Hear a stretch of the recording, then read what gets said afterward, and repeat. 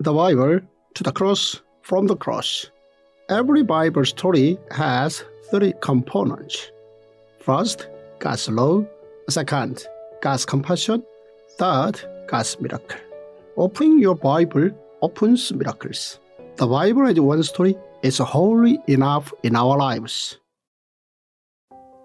Day 250, Ezekiel 23-24.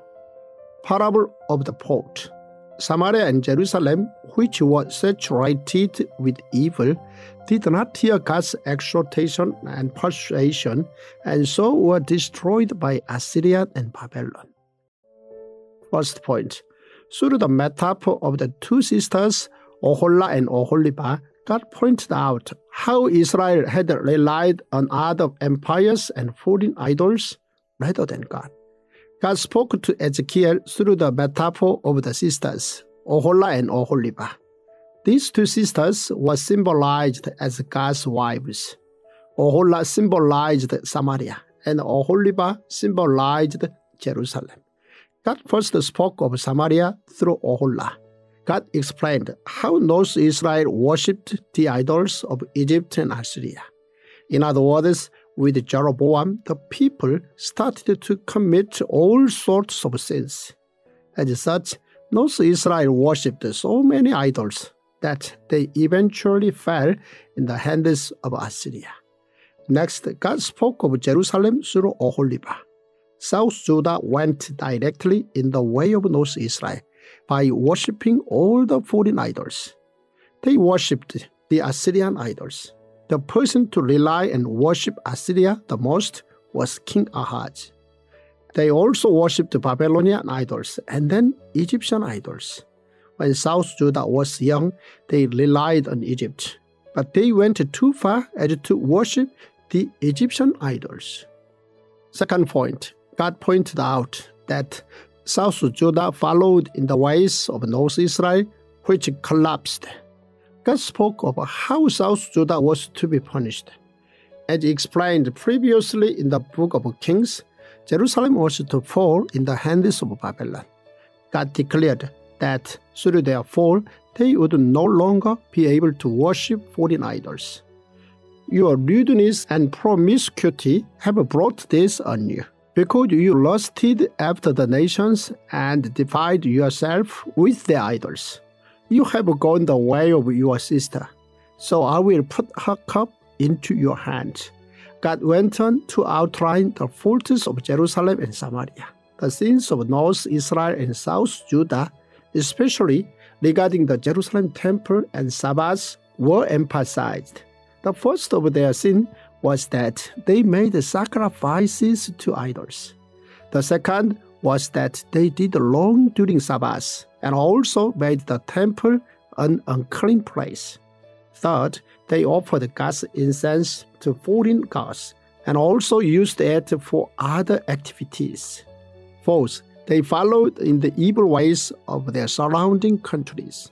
Thus, South Judah, much like North Israel, could not escape their punishment. Third point, when Babylon attacked South Judah for the third time, God made Ezekiel carry out the performance of Jerusalem as the cooking pot. Son of man, record this date, this very date, because the king of Babylon has laid siege to Jerusalem this very day. Tell these rebellious people a parable and say to them, this is what the sovereign Lord says, put on the cooking pot, put it on and pour water into it. 18 months from this day, Jerusalem was to fall. God told Ezekiel to carry out the symbolic performance of Jerusalem as a cooking pot. The first thing God told Ezekiel to do was to put the cooking pot over the fire. The last pot was a reference to Jerusalem, and the meat inside symbolized the people of South Judah. The fire symbolized Babylon, which was to be used as God's tool. God intended to burn down Jerusalem. Next, God commanded Ezekiel to set the empty pot on the coals until it became hot and the copper glowed. This was God burning down lust until it disappeared.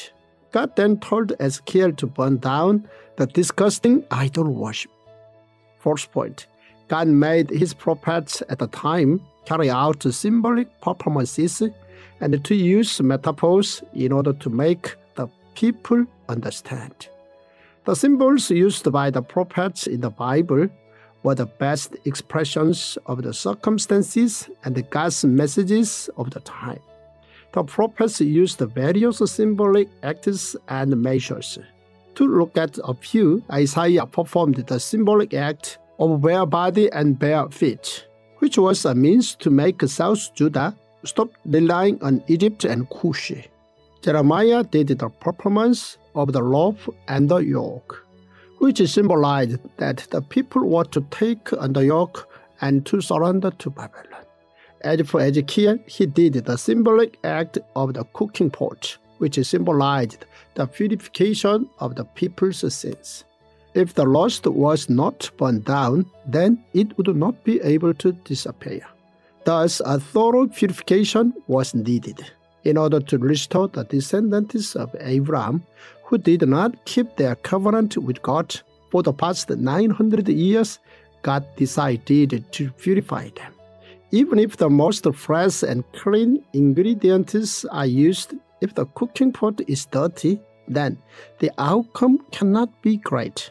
As such, God had plans to purify the core of Jerusalem and to re-establish the descendants of Abraham as holy citizens in a kingdom of priests. 70 years was needed for this task. Fifth point, God told Ezekiel not to cry over or lament over his wife's death, but to quietly grieve. God spoke of South Judah's fall through the death of Ezekiel's wife. This symbolized how Jerusalem would suddenly fall. For this, God took away Ezekiel's wife, who provided him with joy. God told him not to be sad or to lament. For Ezekiel, this was indeed a heartbreaking incident.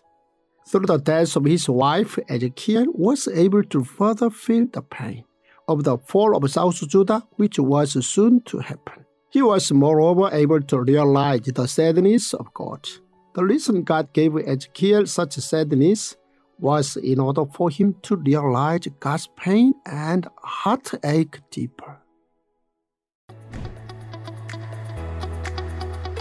I am thrilled that you have downloaded the Tongdok app. The Tongdok app is not like any other app in the world today, as well as in the body of Christ today. Dr.Byoungho has devoted his entire life to teaching men and women like yourself to understand the entirety of the Word of God as a masterful and beautiful story from Genesis to Revelation. Dr. Zoe is a sought-after speaker worldwide. He's a cutting-edge pastor and leader. He is a renowned theologian and a prolific writer. And you're going to be equipped and energized like never before to understand and apply the Word of God into your life. Again, thank you for downloading the Tongdok app.